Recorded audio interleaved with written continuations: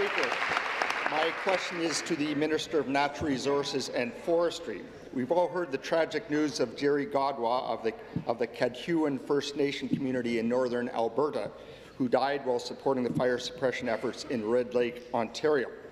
On behalf of the people of Ontario, I would like to thank him for his services and express my heartfelt condolences to his family.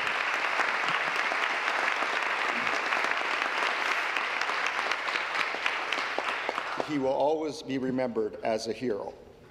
Can the Minister of Natural Resources and Forestry provide this House with an update on how fire suppression efforts are progressing across Ontario? Minister of Natural Resources and Forestry.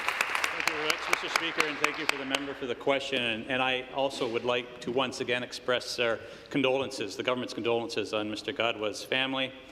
I think it's very important that we recognize the bravery and courage that Mr. Godwa displayed in the name of providing for his family and protecting those areas for which he was deployed. I'd like to also express my appreciation to all the staff and volunteers who continue to do their part. To this date, we received support from our provincial partners as well as from the United States and Mexico, and we anticipate more fire rangers coming from Mexico and more equipment from our provincial partners. And we're also exploring an option that would allow retired rangers to come back on the job on a temporary basis to provide added assistance and expertise. Again, Mr. Speaker, our top priority is safety of the public, protection of property, and safety of our emergency responders. Thank you. Supplementary. And back to the Minister, Speaker. I want to thank all the firefighters from Ontario, other provinces, the United States and Mexico who are working so hard to fight the many fires around Northern Ontario. In particular, I want to thank those that are fighting Parry Sound 33 in the north end of my riding. I was pleased to join the Minister and the Premier in visiting the brave men and women fighting Parry Sound 33 on Friday. Can the Minister share with this House and with the people of my riding what is being done to stop this and other fires?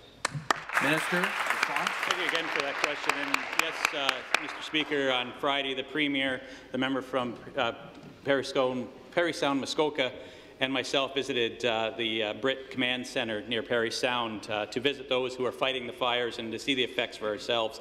And we must say we are truly amazed at the dedication and professionalism of the Command Centre and those doing their part to keep Ontarians safe.